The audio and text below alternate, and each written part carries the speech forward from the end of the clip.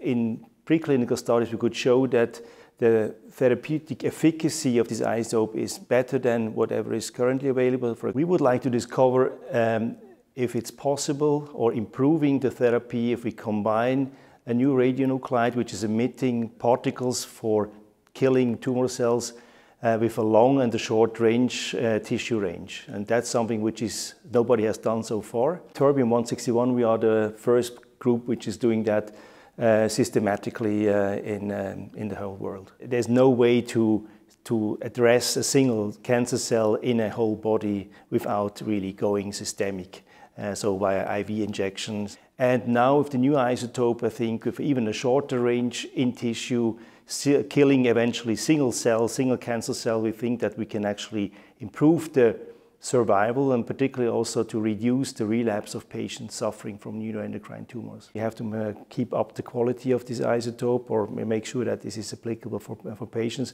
And then we'll start a proof of concept study together with Professor Baum at the Klinikum Bad Berka in Germany.